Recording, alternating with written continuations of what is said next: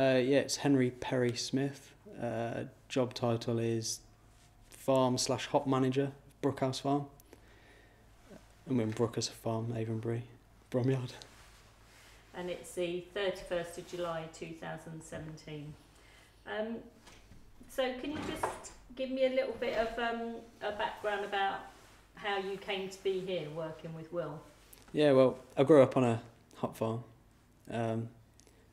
from the age of, 5, 6. Did that for a while, didn't really like farming. Fell into a couple of other jobs, went to university and realised I did like it. Had another job placement at a farm around here and didn't work out, and Will offered me a job.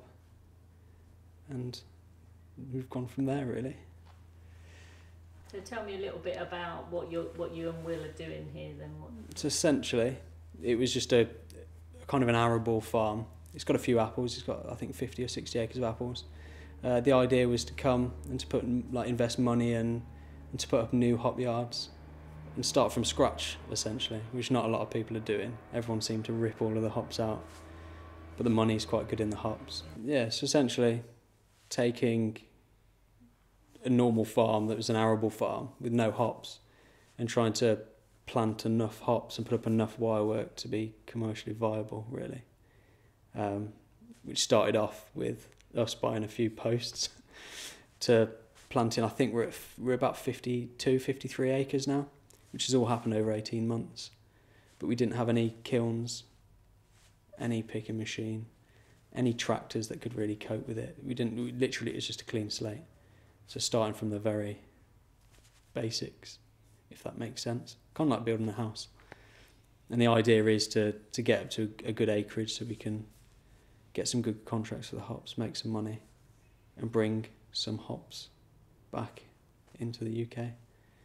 So tell me a bit about the last year, because I think it was like 1 acre last year and now it's 45 acres. I mean, just tell us what's been happening in that year then.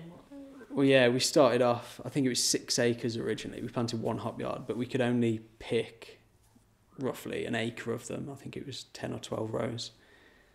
So now we carried on planting in the background, but you've got to wait, depending on when you plant the hops, you've got to wait a certain amount of time before you can pick them and then sell them. So in the background, while we were picking those, we were still building all of the other hop yards and looking after the hops at the same time. But what we did was planted all of the hops in one go, essentially, and built the wirework around it, which was quite a rush, because you're always chasing yourself, if that makes sense. So what a lot of people have said, it's, nobody sets up a new hop yard. It's too sort of, it costs, too intensive and too expensive and everything, and it's only really old ones. What do people think of Will's venture and what you're up to here? It's hard to say. I think people from the outside probably think he's mad. Just from a point where he hadn't farmed before. And to a lot of people, I don't know, around here, people that make quite a bit of money come and buy a farm and they don't do anything with it. Whereas Will's come with ideas and money and he's putting them into a farm and he's actually making the most of it, as opposed to just taking a single farm payment and dodging taxes, if that makes sense. So he's actually working the farm. So I think initially people must have thought, and I did to start with, when he offered me the job, I thought, that's a big ask. Because no one, I think, there's not a lot of people that plant that amount of acreage. And even some of the smaller farms around here only have 40, 50 acres anyway. And to do all of that in 18 months was always going to be really hard and tight. But looking at it now, I think a lot of people, all you can do is respect him, because he hasn't just come and sat on a farm, and he's actually making the most of it. And we're doing a good job, I think. And we've got good hops, so he's also bringing new technologies to an old farm. So we've got the irrigation systems and computer software in the tractor which helps you spray the right amounts. And so he's brought a kind of a new different view from looking outside on farming as opposed to just farming like people have for years, which is working anyway. I think the soil quality we've got here is a lot better than it is in Kent or around the country. For me, I think here and Worcestershire is just the best soil type. It holds its moisture the nutrients are good in it, and the hops just love to grow in it. I don't know what it is, but fields where you see corn or wheat, whatever you have, might not grow well, hops always seem to do well in it. So going back a bit then, tell me a bit about your childhood and growing up on your, can you just tell us a bit about your family farm and the growing up and the fact that you didn't really like it and then you did like it, and can you tell us a bit more about that and what it was like growing up on a hop farm, your kind of memories of it really? Well, I was born near Birmingham, just from the very start. My mum and dad moved to the country. They got divorced. My mum met her new partner, which is my stepdad now, who was a hop farmer, and just grew up on there. And to start with, I wasn't a big fan of it. I mean, everyone loves jumping out of trees and stuff, don't they? But it was just a bit of a culture shock, even though I was so small and used to different things. None of my friends were around me, things like that. But I think hindsight's a wonderful thing, and you don't realise how beautiful it is. So I went off, did my own thing, went to college, university, had a few jobs, sat in an office, getting paid a lot of money, and just, I was that annoying bloke who was always tapping a pen or bashing his feet, and then just came back out and thought, I want to do it. And for some reason, all of that knowledge that you've picked up, all that passion, all the times that when I was, 8, 9, and you were jumping off the tractors, trailers, and jumping in the hops that had been freshly dried, and walk around with my dad walking the hops, you picked it up and it's kind of ingrained in you, as much as you might not like it. I don't know, I suppose it works the same way, doesn't it, as someone that starts in the city and moves to the country and realises they don't like it. So tell me what it is about hops then. Everybody seems to go a bit misty-eyed and sort of, there's something about hops that seems to get to people. What is that? You can't explain it. That sounds like a really poor answer to a question, but the smell, the feel, it's not like any crop that you could grow. And I know a lot of people that grow other crops would probably say the same. But from when they're little plants and you nurture them, I suppose it's a bit like having kids. You nurture them, you make sure they're fed, they're healthy, you keep any pests and disease away. And when they get to this point, when they go into burr and go into cone and you can see the hops, and you understand all of that hard work, it pays off to be something beautiful. I don't know. It sounds like it's a really vague way of answering. But hop picking is like the most stressful time I've ever had in my life. It's the only thing that I could compare to, giving birth. You hear women say they give birth, it's the worst time of my life. But then you want another kid, or the child that comes from that is your child. It's beautiful, isn't it? And it's one of those, it's the worst time period, and it's quite labour intensive, so you can be out in the field and you're wet through to your underwear, and it's horrific. But when you see the hops in the field and you see them being picked, you see them going through the machine, every process in the kiln, and then you package them into a little bale.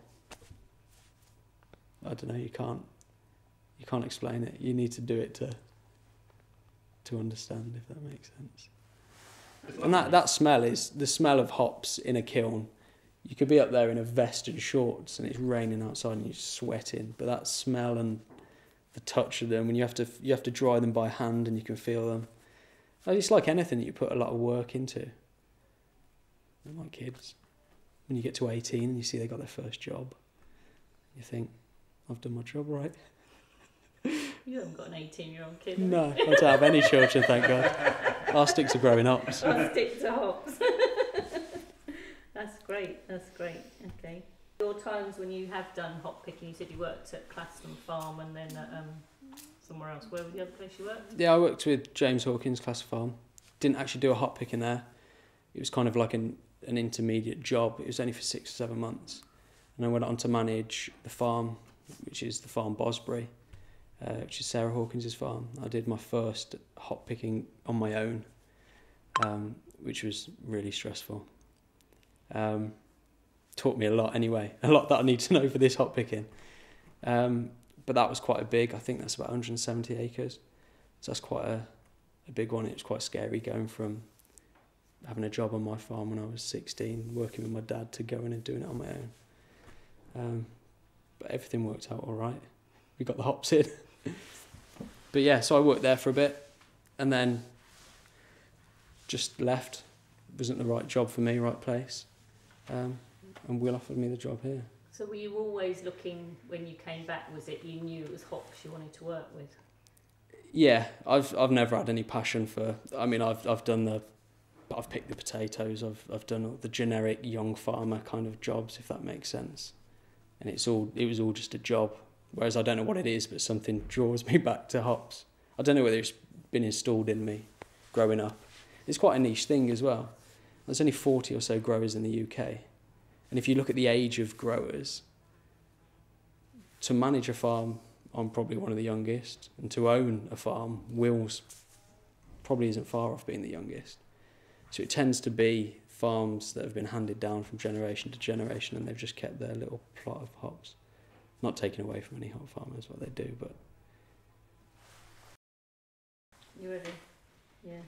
So what's kind of happening now in the run up to the harvest, and when your workers coming in and who's coming, and how's all that kind of going to run, and how long's the harvest going to be? Just give us a bit of a flavour of what's coming up really. So right now, everything's been done really in terms of getting them to where they need to be. It's just continuing to spray, to keep the areas around the hop yard tidy, to mow and things like that, keep all of the bugs and the pests out of the hops. It's quite a crucial part because they go from being in burr to being in cone, which is essentially like blossom on an apple tree before the apple comes out. So chemical wise and spray wise, it's the most important for us to keep them as clean as we can. Try not to spray obviously too much rubbish on them. And we get them in the shed ready. So we had no picking shed, no kiln. So that's all in the process of being done at the same point. So all of our staff, well, we have quite a lot of staff now, have been brought in to help do the shed, do the kilns, do the baling machine. We've got tractors that need to be fitted with certain things. Hops still need to be sprayed because the hops will keep growing. And then it calms down a bit, roughly, I don't know, 31st of August maybe. So the bank holiday in August is generally start date for all the hop pickers. Depends on what varieties you've got. So for us, middle of August, we have Eastern European labour now, so we get a load of Polish guys this year. They'll stay in caravans. We'll get them used to their surroundings kind of thing, teach them a little bit about the hops, try and train them slowly so they're not just lumped with a job they've never done. First day. Bank holiday August is like go.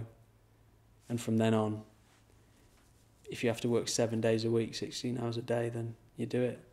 You kind of just go by the clock of the crop as opposed to the weekly rota, if that makes sense. So we might have some breaks in between, but generally we just pick the variety that needs to be picked. Could move straight on, and then end of September probably. Depends how well we do. I'm hoping it'll be 3.5 weeks. Depends on how well you do. End of September, everyone goes home and have a few pints. And what do you think, what's your favourite time of the year? Is it the picking season, or is it too hectic? Yeah, it's one of those that hop picking is, if you're working in it, it's the worst time of your life, but it's the best time of your life. Like I said before, it's the most stressful period that you're going to have, but knowing that you start on, I'll say hop yard 1, we've got a hop yard called hop yard 1, if you start on that and you finish it in 4 days, well, that's that field gone. You've done that. It's all packaged up. It's nice and done. So for me, probably hop picking, I'd say, because spraying's quite boring. You just sit in a tractor spraying for days and days. And in the winter, it's quite slow and the weather's rubbish, and you're kind of just recovering and maintaining and getting things ready for the next year. So the most exciting time would be hop picking. And is there? Do you think there's much of a community sort of around it? Because it used to be a big thing. Obviously, there's big crews, wasn't it? People would kind of camp and cook and all those. Is there still that goes on? Do you think? I think so. Growing up, we used to get a lot of stuff from like the Dudley area, and I remember when I was a kid, they used to all come down. They'd bring their kids with them because it was summer holidays, and they'd stay down here in caravans, and they'd all go back afterwards. I don't think so much that happens anymore because everything has to be legit and things have to go on the books and stuff like that. But definitely towards my dad's farm, I mean, we've only been going a little while here, but he sort of has the same families from Poland that come back and they work, and then they'll go back home, and then they'll come on school holidays and they'll do a bit more work. So that's got kind of a community feel to it. I'm hoping we can get something like that here as well, because it's nice to have that extended family kind of vibe, and it just means a better team as well. So the same people come back again and again, but this year we're starting fresh. So, but in terms of the community, they do a hot pocket race in Bromyard and stuff like that. So I think as a whole, the community appreciates hop farming. Mostly around Herefordshire and Worcestershire anyway. That's great. So what about, I said only 2 more questions, didn't I? You keep answering them too well.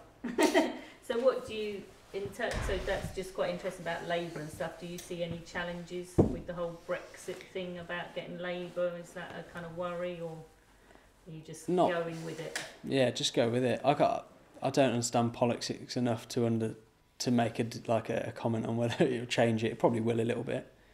But for us, I wouldn't change having Eastern European labour, just because a lot of people slate them, as in a general stereotypical, like you're taking our jobs and stuff. But I've never known workers work as hard as they do. And it's one of those, if you treat people with respect, you get respect, and if you give them nice accommodation, and you become friends with them as well, because they're just the same as us, aren't they? Essentially. You don't think politically, though, people from Eastern Europe will think they're not welcome, or, you know, because there's a lot in the media about that. I mean, from talking to people, it doesn't feel like people do feel that, but you see stuff in the media, don't you? You just wonder whether it's hard to judge, isn't it? Because I think certain areas, especially around here, generically, the old traditional farming type are quite against anyone coming in from a different country and stuff like that, which doesn't make sense to me. Because like the guys at the shed, I mean, we've got 3 or 4 Polish guys, maybe 5 at the shed now, and we all have a laugh. We go to the pub. I don't think that will affect our circumstance, but I think it might in general for people, if that makes sense.